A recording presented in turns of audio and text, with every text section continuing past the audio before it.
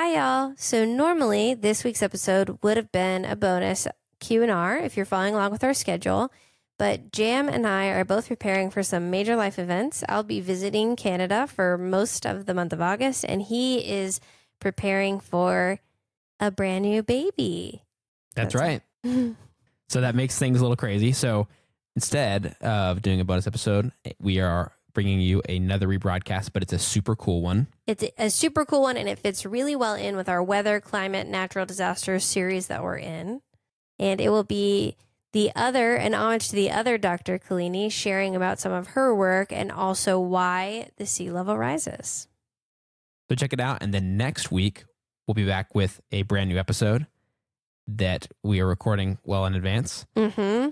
And so we're going to keep coming with the every other week new episode thing. So that won't change. Don't worry about that. That won't change. And we're just mixing up the order of the Q&Rs. It's hard to record those as far in advance because you can't ask questions about episodes you haven't listened to yet. So we're maybe going to do some slightly different ones or change the rebroadcast, but there will always be a new episode every other week. And always be something in the weeks in between. Something good and fun, and it usually relates to what else is going on in the episodes of the week before and after. So enjoy, and thanks for listening.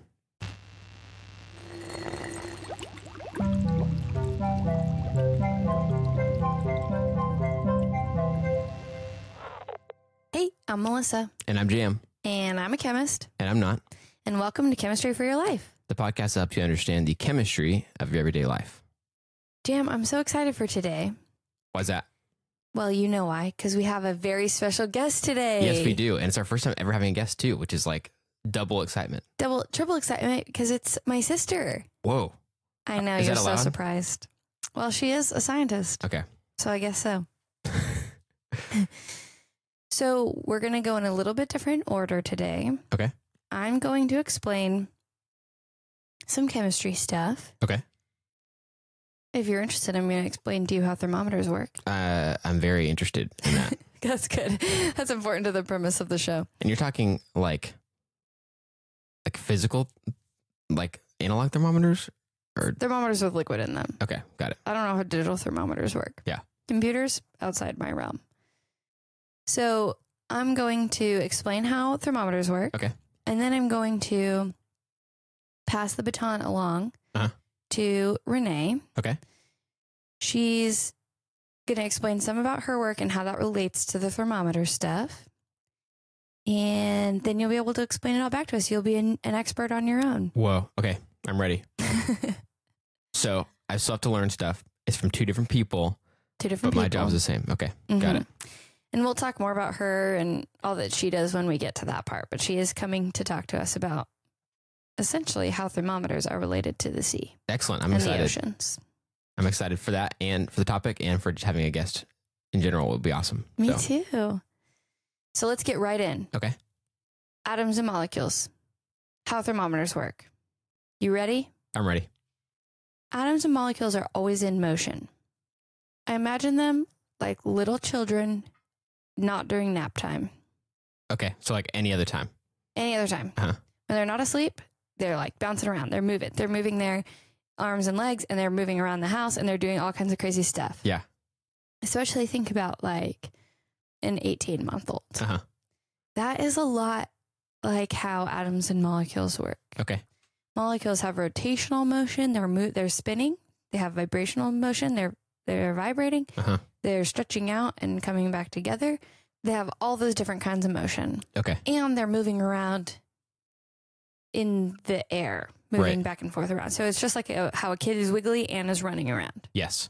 They themselves are moving relative to themselves. And then also they are moving to the observer. Exactly. They're moving around, running around the couch, jumping on stuff. Yes.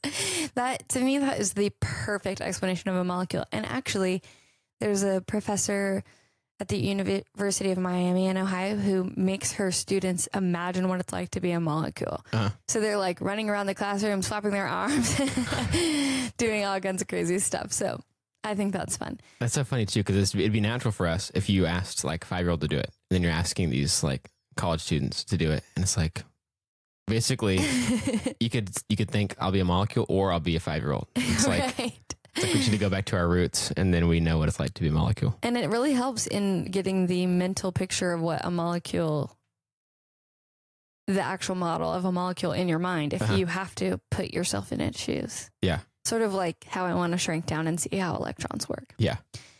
So the thing about that motion is if there's more energy put into the molecule, just like with a child, there's more motion. Okay. And if there's less energy put into it, there's less motion. Okay. That corresponds to heat and cool. Heat, more energy. Cool, less energy. Yes. Okay. So if you're heating something up, those individual molecules are moving more. Okay. And because of that, they need and will create more space that they're moving around and filling up.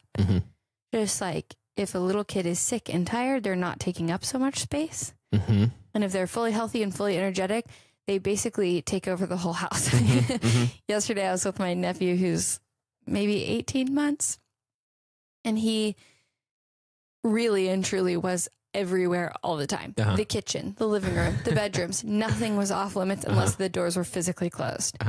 Just like molecules. And because of that, most substances, as they heat up, will expand. Okay. And most substances, as they cool, will contract. Okay. There are a few exceptions that have to do with the formations of solids and stuff, intermolecular forces. We don't have to get into those today. But that is a good general rule. So now, how do you think that relates to thermometers? Okay. I'm not sure what is in thermometers. I think old ones had mercury. That's what I always heard. Yeah. Because they would be like, if a thermometer breaks or whatever. Yeah, I broke a mercury thermometer on 2 occasions in the lab, and it was very stressful. Yeah, that doesn't sound fun. So my guess would be that whatever is in the thermometer does that. It expands when it gets hot, condenses more when it's cold, but it'd have to be either like the perfect amount in there so that it'd do it corresponding to actual degrees, or I guess be the right kind of substance. I don't know. Right. How'd they do that? You got it. So most thermometers that we use in the lab that have liquid, now they use alcohol, and they work by knowing roughly how much alcohol will expand for different temperatures. And so they build the little tube inside there and put the gradations on there corresponding to what the alcohol will move to when it heats or cools. Interesting. And that's it. Alcohol. Not that I would know what other substance to use, but like all I've ever heard was mercury, and then the ones that look just like water, like that are That's red the or whatever. ones, right? Okay. They just dye it. Interesting. Yeah. Weird. So that's it. That's how thermometers work. It's that simple. That simple, but it probably took forever to figure out, or like at least a lot of smart people to get it to be right. Because like I could put some alcohol in a tube, and we'd have no idea what temperature it is still. That's exactly right. Yeah, that's probably true. I'd be like, yeah, it must be really full outside. Like it'd get really expanded and be like, wow, it's really full outside.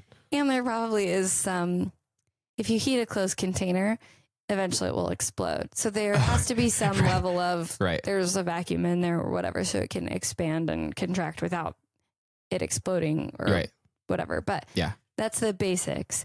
And that concept, we don't have a name for that really in chemistry. But when I hand it over to Renee, that concept is referred to as thermal expansion. Okay. When you're heating, things expand. We don't really use that term in chemistry. I'd never really heard it. We more just talk about kinetic energy and the motion of the molecules and heat and cool. And that's kind of it. But there is a name for that in her field, thermal expansion. Okay. So that's it. You know everything about thermometers. Whoa. You could make one yourself. Probably not. Yeah, probably not. I don't know if my wife will let me handle any like dangerous chemicals like alcohol or anything. So, okay, so that's it for me. That's it for my part today. Okay. You've learned all the chemistry you need to know. That was kind of a nice, like, make me feel good. Like it wasn't crazy complicated. It didn't take you very long to explain to me. Confidence builder. Yeah. So hopefully now I have the confidence necessary to go into this other topic. New situation. Yeah. Yeah. So we're going to have Renee. She is extension faculty at Mississippi State. Okay. I didn't know what extension meant, and for a long time I just joked that I have no idea what she does. But a good way to describe it is just she takes science that's already available and makes it to where people can make decisions with it. So that would be government, residents can make decisions with it that are informed by science. Okay. So sort of makes it usable for people. Got it. And she works in conjunction with Mississippi Alabama Sea Grant on this crazy thing that has a terrible name. It's awful. And she knows it's awful. Called Northern Gulf of Mexico Sentinel Site Cooperative. Yikes. So it's a mouthful. It's awful. Even the acronym is awful. Are there any vowels in there? I was like trying to process they it do as you the said O, it. I think, for Gulf of Mexico. It's like what is it? NGOM. It's terrible. Yeah. So I'll let you talk to her about that and ask her some questions. Okay. But that works in the same field of extension, specifically about sea level rise science into decision making on the Gulf of Mexico coast. Okay. So that's a little bit about what she does. And she does all that full time while working on her PhD. Wow. So she does Yikes. like twice the volume of work I do at least. Yeah. Even counting everything we do for the podcast. Yeah. And all my volunteer work. She's like amazing. So that's a little bit about her. Awesome. And now I'm going to pass the reins over to let her teach you Okay. about sea level rise. Awesome. Hey, Renee, what's up? Not a lot. I'm very, very excited to be here. Yay. Thanks for coming. Yeah, thanks for having me. So was that an accurate description? Did Melissa do a good job of explaining what you do? It was pretty close. Yep. I, like Melissa said, help make the science usable, but a lot of times it's actually physically being in the room and helping people use it. Okay. It's even if you make science really accessible and understandable, even when you hand it off to somebody, it's still intimidating. So a lot of times we're in the room helping them use it. Got it. Taking data that's just data that maybe the person who has to make a decision about doesn't understand the data on its own. Yeah. So like, for example, with sea level rise, there's a lot of maps like showing where water will go. And even though we have maps showing where the water will go, there's still a lot that people aren't sure about it. Yeah. And so being able to help answer questions and make them feel comfortable. So then when they make a decision 2 weeks later or a month later, they really get it. I didn't just hand them a map and walk away. Got it. Got it. That sounds really helpful. I mean, especially because it would be very like a nightmare to think about people making decisions being handed just raw data and like, that's it.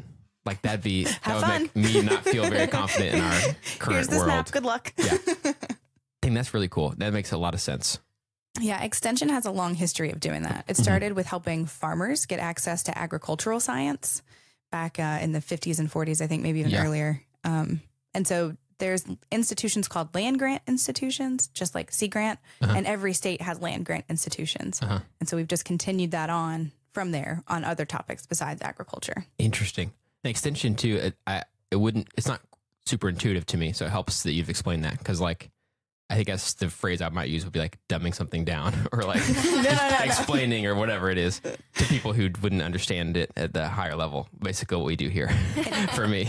So really the difference is Melissa does education. So there's like learning objectives. So people have knowledge. And then extension is about making decisions, whether it's on your farm or buying a house or building a city something like that. It's in motion. Something needs to happen. This information needs to be acted upon in some way or whatever. Yep. Got it. But it is interesting. This is Melissa again, in case they can't tell. I'm worried. But it is interesting that we are in such similar fields, just with different outcomes. Yeah. We do very similar work, but with different end goals. Sweet. Okay. So that is what you do. And I'm guessing we're going to go beyond thermometers into something bigger, grander, scarier. I don't know. What are we going to talk about? Maybe a little scarier than thermometers. So thermometers really scare me. So that mercury, man. Oh yeah. So like Melissa said, we really focus on sea level rise and its impact specifically, helping people make decisions around that. And so what I'm going to talk about today is how thermal expansion, how the molecules move and take up more space, has anything at all to do with that. Okay. And so to do that, we're going to take just a step back and look at the whole globe. And so we have our atmosphere, right? And the way the atmosphere works is sunlight can come in, but then some of it gets trapped here and helps make us warm because space is real, real cold. But when we use our cars and produce carbon emissions, whether that's CO2 is usually what we think about, it adds to the atmosphere. And so the atmosphere is kind of like a blanket. And as we have more and more carbon emissions, it makes that blanket thicker and thicker and thicker. Got it. Okay. And so it makes our planet warmer. Yeah. So if you think about your car, after it's been sitting outside in the sun and you get into it, it's much warmer than outside. Oh, yeah. Yeah. I have like no tint on my windows at all. And even in the winter, if I've parked it conveniently in the sun, that happens to me, which is really nice. I mean, like not having tint is not great in other ways, but it's definitely nice whenever it's like cold outside, but still warm in my car. How's that in the Texas summer for you? That's horrible. Yeah. I just basically I get like cooked every time I get in. So there's already those gases in our atmosphere that help our planet be like bearably warm so that we can survive. But we are adding to that in the atmosphere. So we are kind of like basically making that effect stronger by what we do, the vehicles we use, the stuff we put in the air. Got it. Okay. So that was just already there, but the effect was already there, which was great, but we might be like making it too much there. It's like adding an extra blanket in the winter. Got it. Yep. Yeah. Or if you're in the summer and you put a blanket on and you're like, I don't really need one. Yes, that's closer actually. Okay. I don't really want this blanket anymore. Unfortunately, we can't just take the blanket off. Okay. It's going to take some work. But so because of that, because the world gets warmer, there are two things that affect sea level directly. Okay.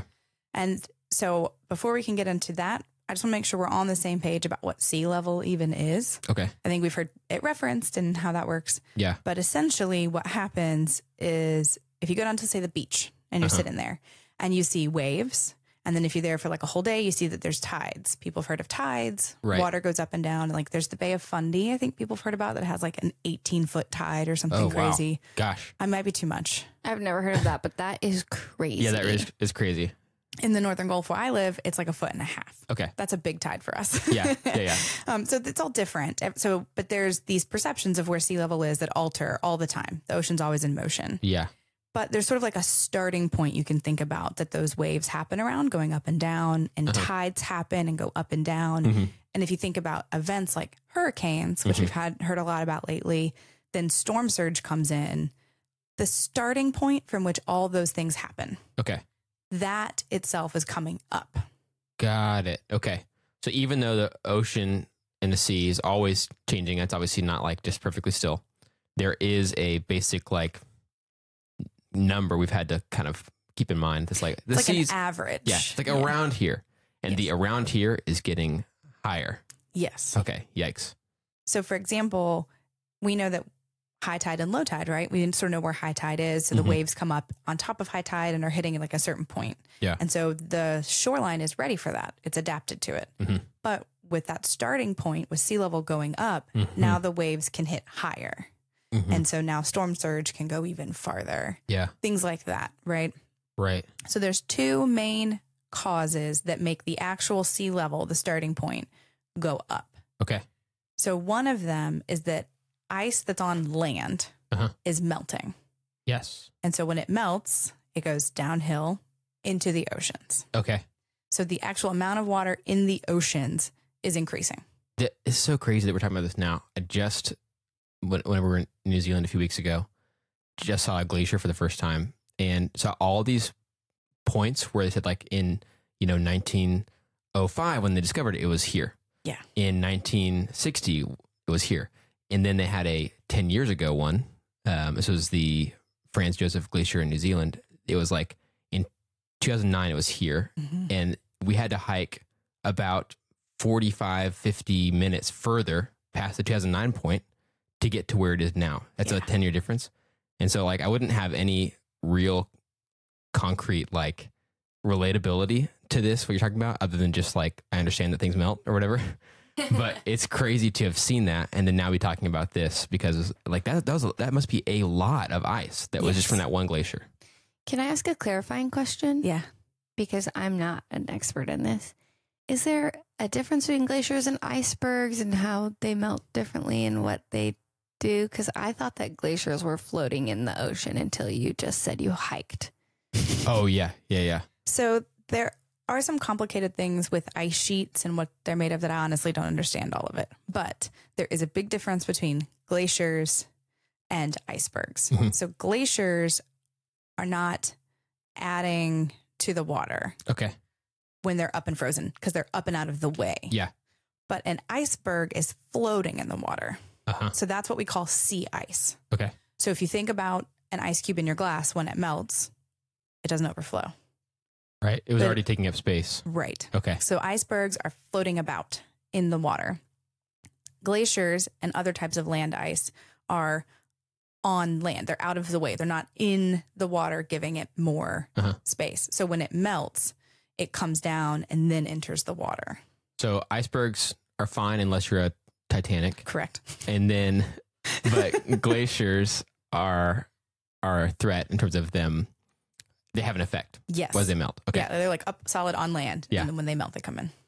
So glaciers are so big, like you said, because you hiked up them, they're massive, that they have their own gravitational pull. So it's this thing in science. I don't know if everyone knows this, but mass has gravitational pull. Okay. But usually it's something as big as a planet. Right. Or in this case, the glaciers themselves are so big that they sort of change the gravitational pull of the earth, the where we're pulling at. Oh my gosh. That's crazy. And so part of that means they're pulling ocean water towards them. Oh, interesting. So when the glaciers melt, not only does their water enter the ocean, Uh-huh. but it changes where the water in the oceans is hanging out at. What? And so when that glacier gets smaller and its gravitational pull gets less, Uh-huh. then some of the water that's like piling up near the poles Uh-huh. will end up other places like near the equator That's crazy. I can or like in the Gulf of Mexico. sort of barely get my head around that a little bit, but it's like not only is there water that melts from the glaciers having an effect on the sea, but also just they're changing mass. Yes. This is affecting the sea in a Like crazy where way. it's distributed. Yeah. Yeah. Oh my gosh. So it's really cool and it's mind blowing, but it is pretty complicated. So don't worry about too much the process or get in too much depth, but it's so neat. I wanted to mention it.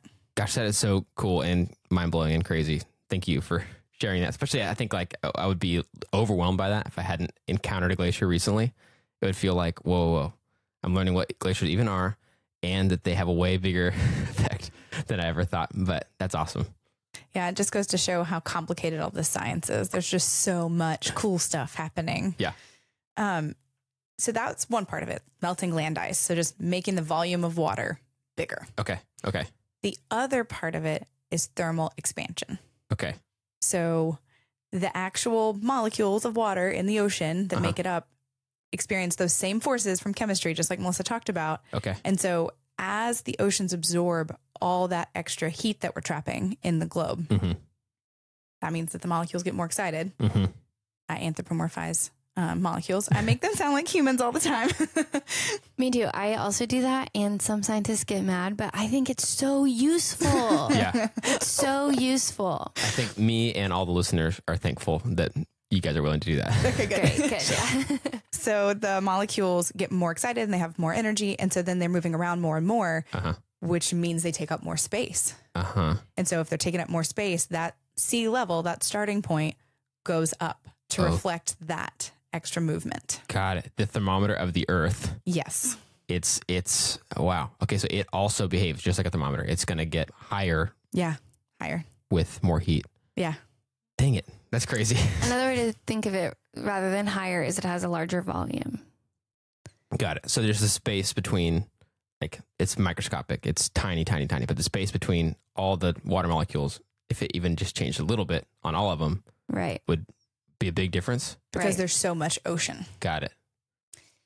And it's worth noting that the earth itself on land, we haven't seen that much change with all this extra warmth we've generated because the oceans can absorb so much heat. Got it. So, and that's something we talked about in the specific heat episode, how water can take more heat than sand on land. So basically water's been looking out for us this whole time, right? It's been taking in this heat and we haven't experienced much change, but now it's almost getting to a point where it's taken in so much. It is being affected. Yeah. So I'm going to take a stab at the chemistry side. Oh, nice. This is great. This is, just to clarify, this is Renee, but I'm going to try. Okay. At the chemical level, you're adding more water molecules. That's the melting land ice. Got it. And you're causing thermal expansion. So they're getting more excited and moving around.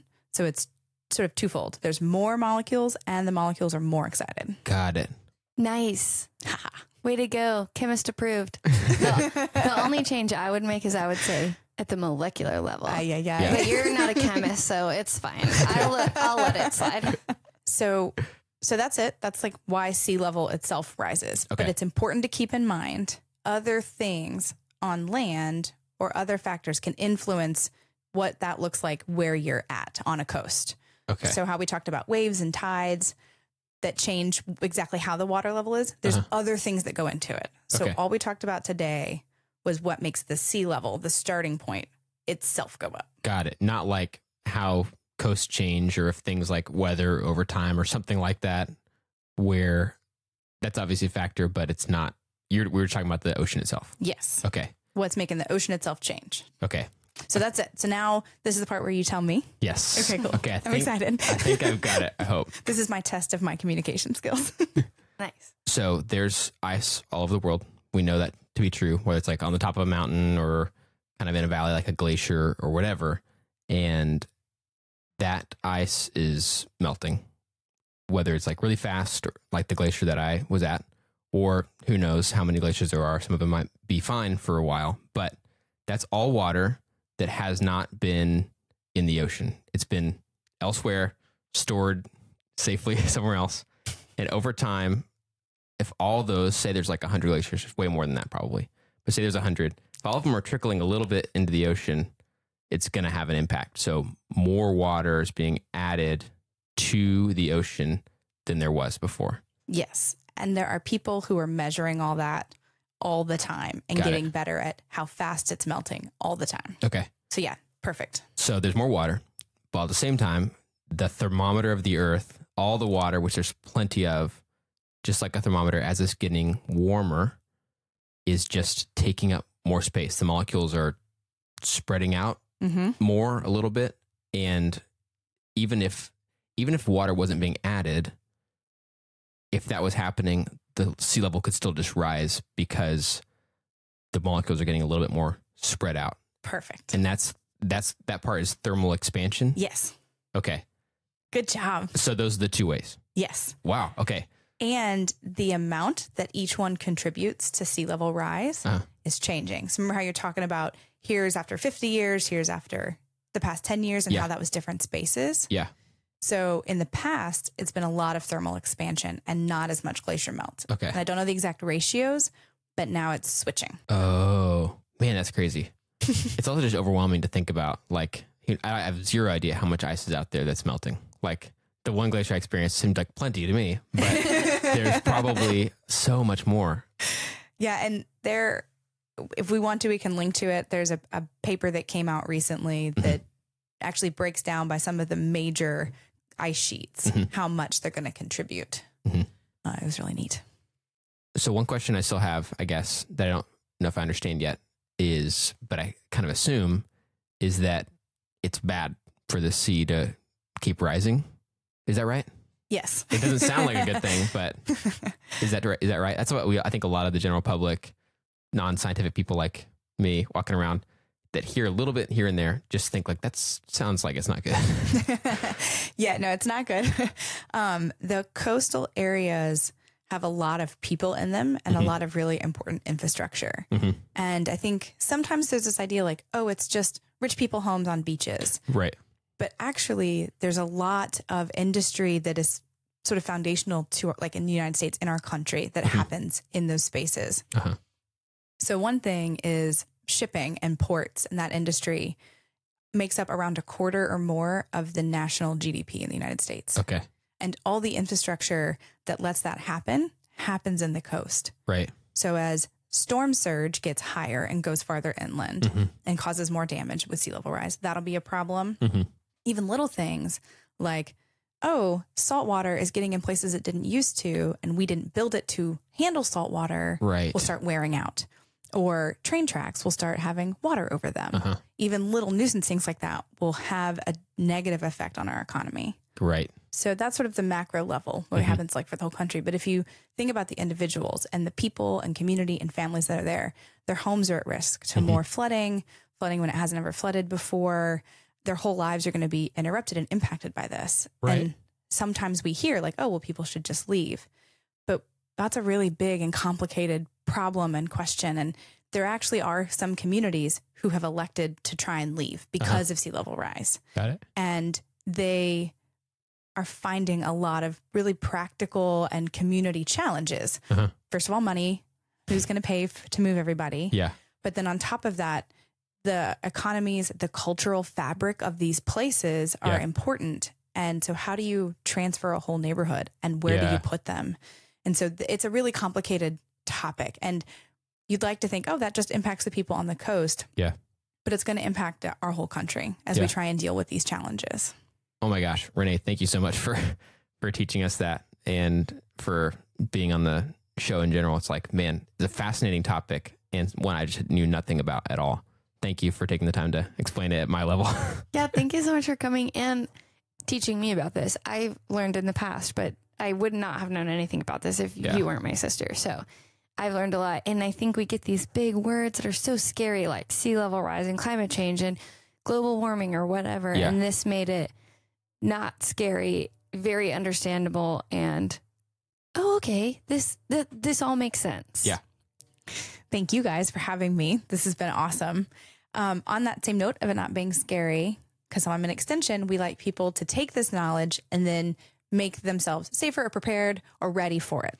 So I wanted to touch on a couple things that your listeners could do as individuals and then things they might be able to do in their communities. Okay. Because this happens at all scales. Yeah. So as individuals, one thing I don't think people think about is food waste. Because food waste contributes a lot of carbon into the atmosphere and then you don't even use the food, right? So be thinking about, is the ugly produce really, does it need to be thrown away or is it just a little ugly? Maybe I can eat it. Yeah. Or splitting meals at restaurants. And this is a little trick, but check your pantry and fridge before you go to the grocery store. Right. So little things like that. And we don't need people doing it perfectly, but we need a lot of people doing it imperfectly. Got it. So that's one. Another is thinking about ride sharing or minimizing the amount of time you're in the car, using public transit for people who have that option. Things like that. Every little bit, every time you drive one car instead of two, that helps. Got it. And so the third thing I just wanted to mention is thinking about how you heat and cool your home. So sort of two sides to this. You can make your house more efficient, which saves you money. Yeah. Putting in insulation or new windows or things like that. Yeah. But from a really easy perspective, you can just change your thermostat when you walk out the door, right? So if you're going to be gone for 8 hours or more, it's better to turn your temperature up in the summer. So you're just not using your AC as much. Got it. And so that's less energy we're using. That's less carbon. Okay. So those are 3 ways an individual person can help reduce the fact that sea level rise will happen or as much. Got it. For people who live on the coast, you want to be thinking about it when you buy your house. You want to be thinking about flood insurance and making sure, even if it's not required, that you have it, things like that. But that gets a little more complicated. You coastal people, give me a call. I'll help you out. Okay. So that's the kind of stuff that if we had like maybe one person doing it wouldn't make a huge difference, which would be a bummer. But to think about it more like, okay, if I'm doing it and at least, some other amount of people are doing it, there's a collective effect of slowing potentially the rising of the sea by all of us ride sharing or all of us not buying too much food or wasting too much food or whatever. And that effect could just be cumulative if we all were trying to do our best. Well, if you think about it, that's how we got here in the first place, is people individually generating a little bit more carbon than they would otherwise. Got it. So if we all generate a little bit less. Yeah. We're in this together. It's a team effort. Yep. So the number one thing that we can all do is to talk about this. The Yale Climate Center found that over 2/3 of Americans are concerned about climate change, but less than a third of them even talk about it. Got it. So at a community level, change won't happen if we don't all sort of agree it needs to happen. And so that's the biggest thing on our website. We have videos and like fact sheets on how to talk about it. But even if you just have a conversation and just make it more normal to talk about, that is one of the biggest things that we can all do. Got it. Thank you so much for that. That's very helpful. It's like just hearing about something that I didn't know about before and not having any practical things that I can do would be scary. So thank you so much. Yeah. Thanks for being willing to take action. Well, thank you so much. This is so exciting. I'm so glad that we had you on, Renee. Yeah. Personally, it's fun for me to hang out with my sister, but also this stuff is so interesting and so important and so helpful. So I'm really glad we had the opportunity to do that. Now I think we're just going to go ahead and wrap it up because we had Renee on, so it was a little different than normal. But I would like to give a shout out. It's so cool that Renee was here today because our parents, the day this episode comes out, it's their 38th wedding anniversary. Nice. Yay. That's awesome. Which is amazing that they've had a relationship for that long. And so thank you guys for working hard on your marriage and giving us an example of that. And for putting these two scientists out into the world. Yeah, for bringing us to life. So congratulations on 38 years, Mom and Dad. We love you so much. Melissa and I have a lot of ideas for topics of chemistry in everyday life, but we want to hear from you. So if you have questions or ideas, you can reach out to us on Gmail, Twitter, Instagram, Facebook at Chem for Your Life. That's Chem, F-O-R, Your Life, to share thoughts and ideas. If you enjoy this podcast, you can subscribe on your favorite podcast app. And if you really like it, you can write a review on Apple Podcasts. That helps us to be able to share chemistry with even more people. If you'd like to help us keep our show going and contribute to the cost of making it, go to ko-fi.com/chem4yourlife. and donate a cup of coffee. This episode of Chemistry for Your Life was created by Melissa Collini, Renee Collini, and J.M. Robinson. References for this episode can be found in our show notes or on our website. J.M. Robinson is our producer, and we'd like to give a special thanks to A. Hefner and A. Collini, who reviewed this episode.